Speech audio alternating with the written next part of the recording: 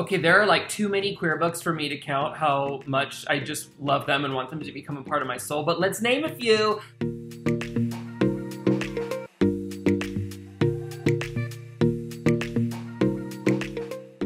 Pride to me means family. It means a place to call home, finding people who will love and accept me at every stage of my life. I think for me, pride is just about saying I'm here and this is who I am, and I'm not going to change that or be ashamed of it just because other people feel like there's something wrong with me.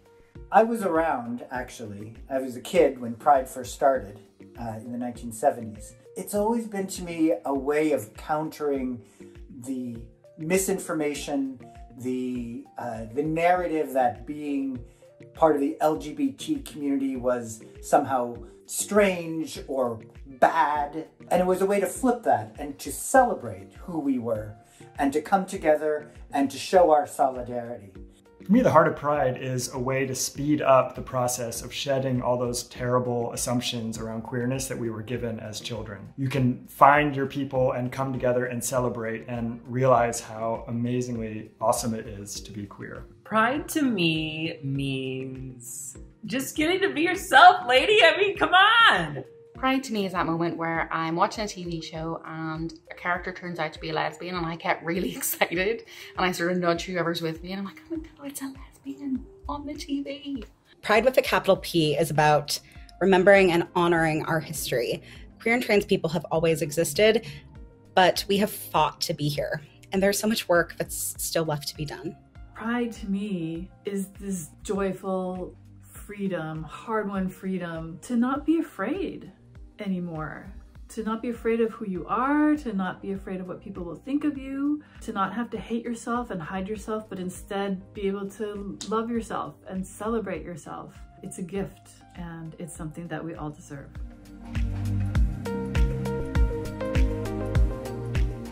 I'm most proud of, I have to say, my son, who went away to college this year in the middle of a pandemic, and he not only survived, but he thrived.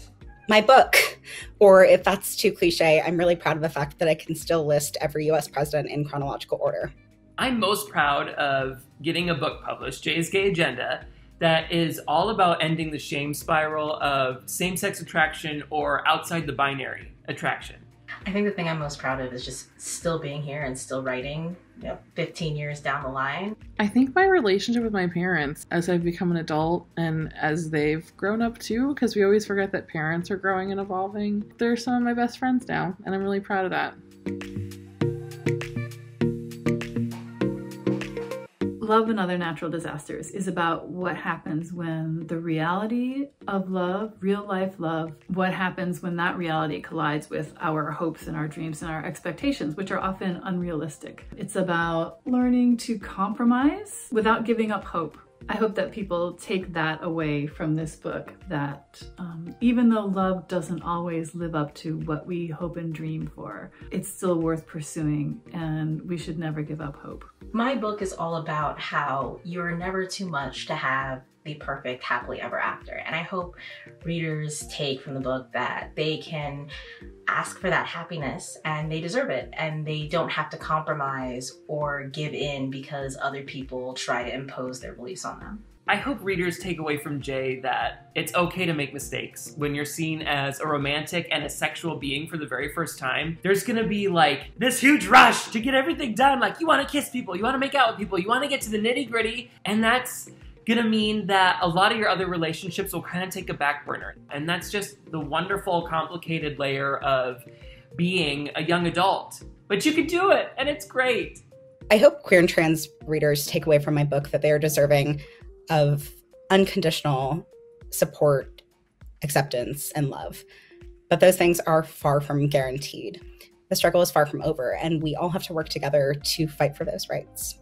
I'm hoping that people will read my book, All Kinds of Other, and understand that there is an infinite variety of human expression in this world. So The Darkness Outside Us is a way to explore what the future 400 years from now might look like. And Earth is down to just 2 countries, and each of these 2 boys who are on the spaceship are from one of the countries. When one astronaut asks the other, you know, are you bisexual or what? He's just like, he laughs. It sounds like it's out of like a historical movie. So I really loved to imagine a world where queerness could be radically accepted. And in fact, the last chapter, not to give away any details, is kind of like a militant imagining of what a queer future might look like. Running with Lions, How to Be Remy Cameron by Julian Winters, Felix Ever After by Case and Callender, You Should See Me in a Crown, Leah Johnson, Anything by Becky Albertalli, Phil Stamper's The Gravity of Us, and As Far as You'll Take Me, Elsie Rosen's Jack of Hearts and Other Parts. That's just a beautiful sex-positive book. Everything by Adam Silvera. The Cemetery Boys by Aiden Thomas. Like, this could go on forever, and I love Rainbow Power. Juliet Takes a Breath. I love the novel, and the graphic novel is getting ready to come out soon. Another graphic novel that I'm really excited about is I Am Not Starfire. That comes out really soon. I love, total fangirl for Red, White, and Royal Blue. Felix Ever After is another great, and then Like a Love Story.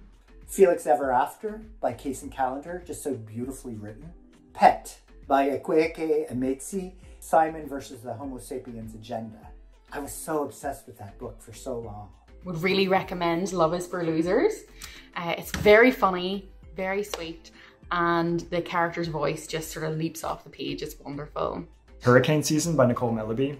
It's a middle grade novel account of a girl who is coming into her own queer identity and helping her father, who's also coming into his. Obviously, Red, White, and Royal Blue, Felix Ever After, Stone Butch Blues, You Should See Me in a Crown, Darius the Great Is Not Okay, Like a Love Story. I could keep going. Please stop me now.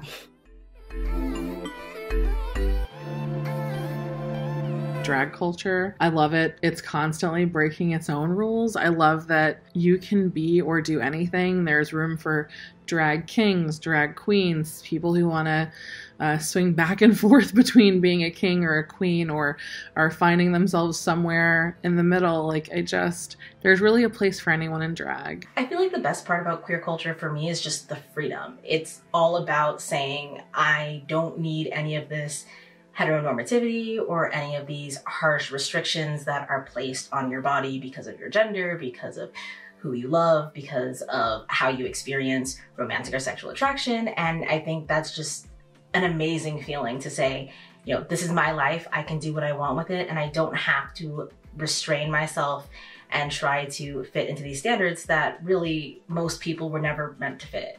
The thing I love about queer culture is that we can be equal parts loving and fierce. There's a gentleness, a tenderness that we have with each other, but at the same time, we can be super strong together, and we can protect ourselves and protect each other, and that we are so strong as a community. Gay bookstores. And I don't just mean, you know, the little queer section at your local indie, though that's great.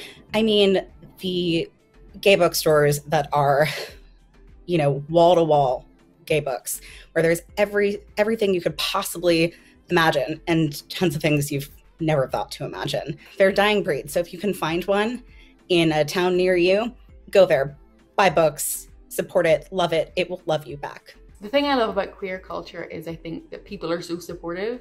You know, there are people who don't know me, who are rooting for me because we're just in the same community, and I think that that's really lovely and really powerful. My absolute favorite part about queer culture and just being queer in general is that we don't have to have all the answers right this second. We can continually evolve. Like, I knew I was gay from a very, very, very young age, but it wasn't until decades later that I found out that I was genderqueer, or discovered that I was genderqueer, and that's okay. We have all the time in the world to figure out what makes us us and express our hearts. And I'm so excited for that journey for you, and that we all get to be a part of this queer family and this queer culture together.